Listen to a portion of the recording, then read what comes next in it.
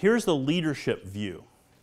For those people in the room who like Excel spreadsheets, that's how we drew this, right? We put it in squares. Boy, I feel better now. It's got a couple of axes, specificity and duration. So this stuff out here is big and general, right? It's not very specific. And as we move down toward benefit realization, it starts to get very specific, right? Short-term achievement, short-term goals. And this set of lines or the arrows that pierce all the way through that, that's you. That's the leadership line. Because it's your job to continually draw people a picture of how what they do aligns with where we want to go. Because here's the magic, I think, in organizations. Can you get the people in the organization to comprehend that how they do, what they do on a daily basis takes us where we want to go? And if you went into your organizations today and said to anybody sitting at any desk or greeting any customer and said, do you know how you just handled that particular client helps us achieve our vision? 99% of the people in your organization go, nope, they come in, I hand them pieces of paper, they leave, magic happens somewhere else, right? Think about the power of aligning a workforce around that common whatever, and we'll talk about what that looks like.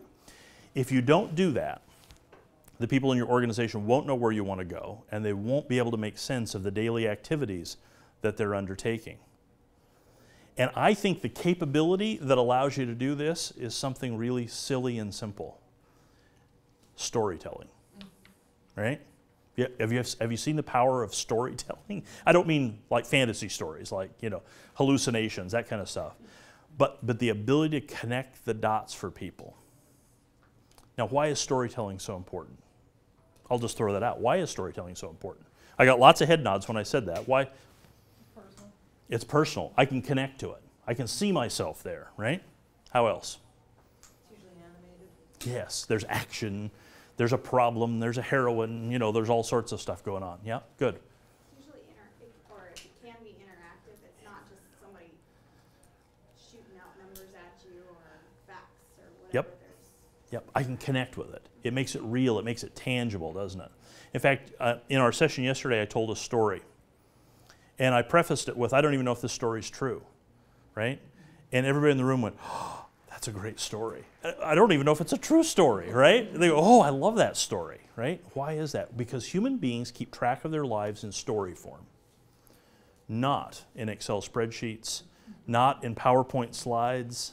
We keep track of our lives in story form. That's why they're so powerful.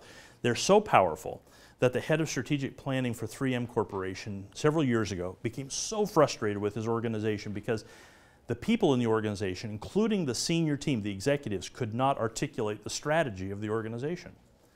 And so he started committing the strategy of the organization to narrative. Here's the problem. Here's the villain. Here's the challenge that we have to overcome. Here are the obstacles, right? And to a person, they can now recite the strategy of the organization because he took it off the PowerPoint slides, took it out of the Excel spreadsheets, and put it in a form that every human being understands. Stories.